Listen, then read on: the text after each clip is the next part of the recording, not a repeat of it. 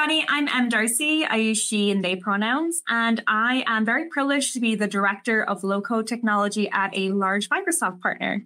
Today, I'm going to be walking you through how to create a fully functioning chatbot with under 10 minutes. And we're going to be leveraging CoPilot Studio for this today, all using low-code and also leveraging all the really cool AI features that are available as well. So let's just jump right in. First thing you're going to do is come to the CoPilot Studio window and create a chatbot. Now, you can do that either through make.powerapps.com, which most people are familiar with, or leveraging the URL in the top window. On the left-hand side, you'll click the Create button and follow the prompts to create your chatbot. In the interest of time, I've gone ahead and created one for us already, so we can just jump into building. First thing I'm going to do is change the authentication for this chatbot. Now, our scenario is this is a support chatbot that will be available externally for people that really like to play video games like myself. So we'll go over here to the settings option in the top right corner. And then on the left-hand side under the menu, you'll find security. And we're going to select the authentication option. Now, by default, Microsoft have this selected to authenticate. We need to go ahead and turn that off and click the Save button. It will pop up and tell you there's a couple of things that are going to change if you do make this to be available publicly, and we're going to click Save to accept that. Once that is saved, we're going to click the Close button. Next thing we're going to do is close out of our settings, scroll down to Knowledge, and we're going to actually add in a couple of resources for GenAI to leverage.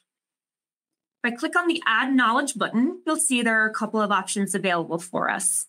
I've already gone ahead and uploaded a file, which will be publicly available for the chatbot to go through. It is important to note that sometimes files take a little bit of time to actually index, so I've done that already in the interest of time. I'm going to now add a public website. And we're going to use the xbox.com website as a resource for our chatbot. It'll show us the link. You can rename it if you want, and the description is in here as well. I'm going to click the Add button to add that knowledge source to our chatbot. Once that's done, we're going to now start to modify some of the topics and change how the chatbot reacts to our generative AI questions. So on the top, you select Topics and Conversation Boosting. Conversational boosting is the topic that is used by the chatbot to leverage generative AI. So you can see this Create Generative Answers topic option right here. If I click on these three dots and then click on Properties, it's going to allow me to modify how this chatbot interacts with our users. So to make this a little bit fun, I'm going to ask the chatbot in natural language to summarize every single one of its responses in 40 words or less. I'm also going to ask it to speak like a pirate, just to show you the type of capabilities we had. I'll go ahead and click on the Save button. Always save with your topics. And I'm going to make a couple of modifications to this particular topic. Right now, it will just end current topic. But for the interests of this demo, I'm going to have it end the conversation. Once that's done, I'll click on the Save button. And now I'm going to modify how this topic works. So we'll click on the topic.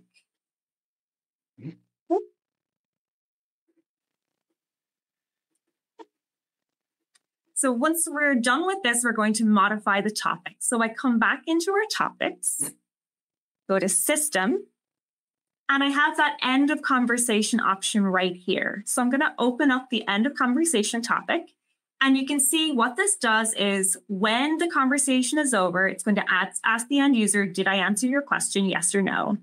And if the answer is yes, it will take us through a nice CSTAT.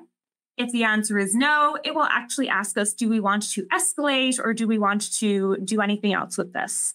So what I'm going to do is I'm going to modify the escalate topic. So with this particular demo, I'm not going to redirect to a live agent, and that certainly is something you can do.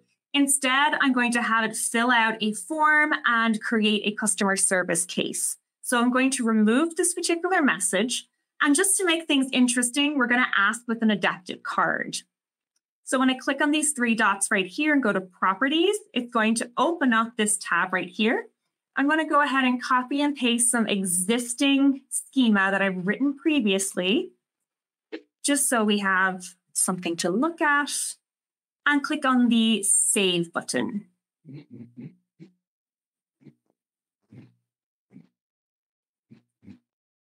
Great. Now that's saved, you'll get a really nice preview as to what our adaptive card is going to look like. I'm going to scroll down a little bit. You'll also notice it's added in a couple of these outputs for us too, which we're going to leverage in a Power Automate flow. So once that's done, I'm going to click on the Add Node. And now I'm going to ask it to call an action. So this is one of the really cool things that CoPilot Studio can do. Click on Send Customer Service Email. So I've actually done some modifications on this. I'm going to switch to the tab where we can see the actual flow itself. And it's really, really basic. When CoPilot Studio calls a flow, it's asking for these inputs, full name, email, and what the issue is. It's going to send an email with those details to myself.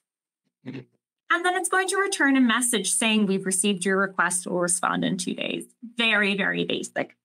So I pop back to my CoPilot Studio. I'm just going to populate in those different variables. We're going to grab the email, and we're finally going to grab what the issue is as well. And it's giving us a nice output. All I want to do is display that output to the end user. So I'm going to send a message. And I'm going to select the variable of response. Perfect. Now what we'll do is we will end the conversation.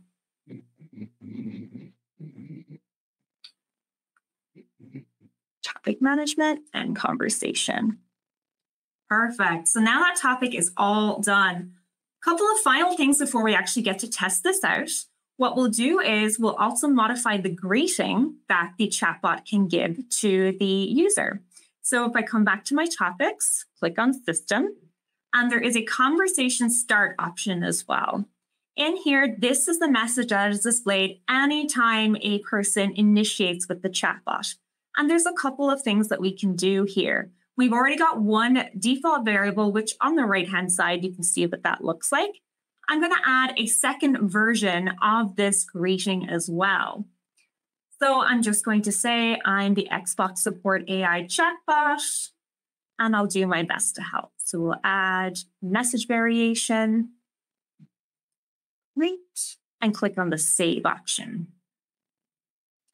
Last but not least, if I pop back over to my overview, before I publish out my chatbot, I want to change the icon so that it's more user-friendly. If I click on Change Icon, click on the controller icon, and click Save, it's now going to modify the icon that my chatbot leverages.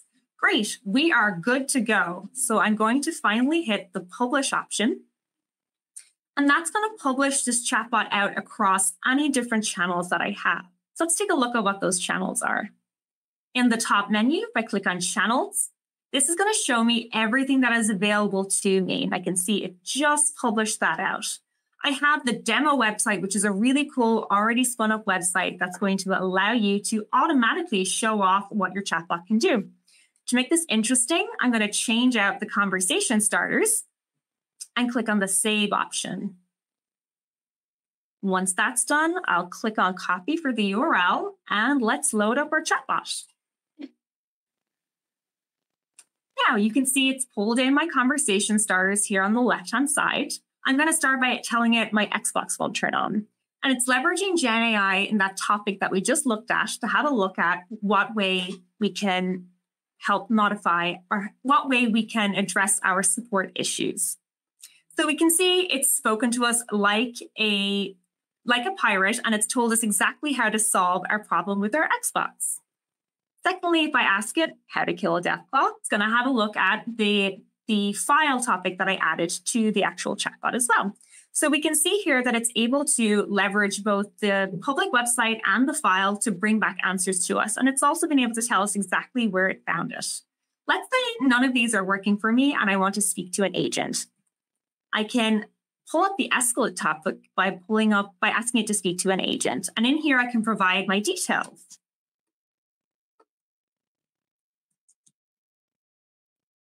And we can add the issue in here. Once I hit on the submit button, it's sending off that flow and it's saying we will respond to you within 2 business days. And I will also receive an email with that information that will then kick off a customer service case request. So that is how we can create a fully functioning support chatbot in under 10 minutes, leveraging low-code GenAI, all using CoPilot Studio.